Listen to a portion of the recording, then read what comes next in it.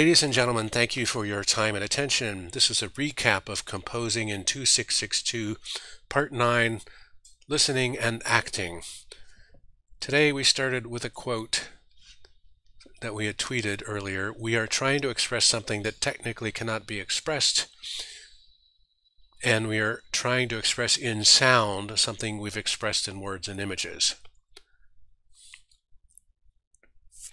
In today's work, we took material from the cadence model. Well, we had already taken material from the cadence model and pushed it over into the pulse story model. But in today's work, we had to go back and kind of relabel things very carefully to keep track of the structure, because we then moved on and copied stuff from the transitions model into the pulse story model down here.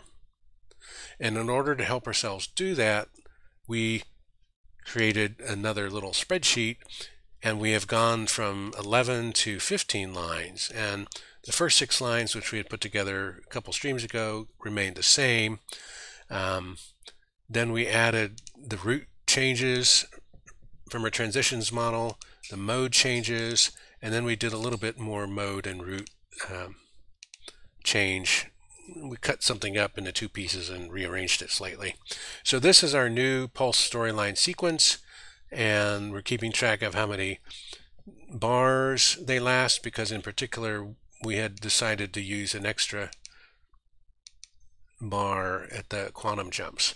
And we've also taken the time and trouble to make sure we know what root we're in, whether it's C or D or G flat, and also if it's the full tonality, the minor tonality, or the major tonality. So that's what we've done. So what we want to do now is give it a listen and think out loud about where we're going to go next. But that's going to be our main recap here. We did a lot of good work today. So here are the 15 lines.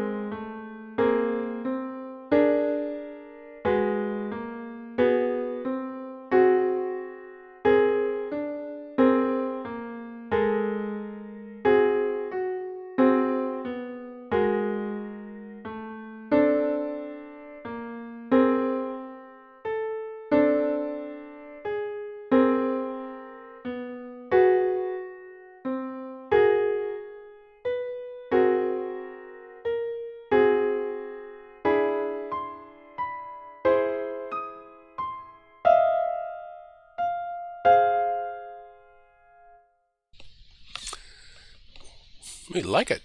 We like that little surprise ending too.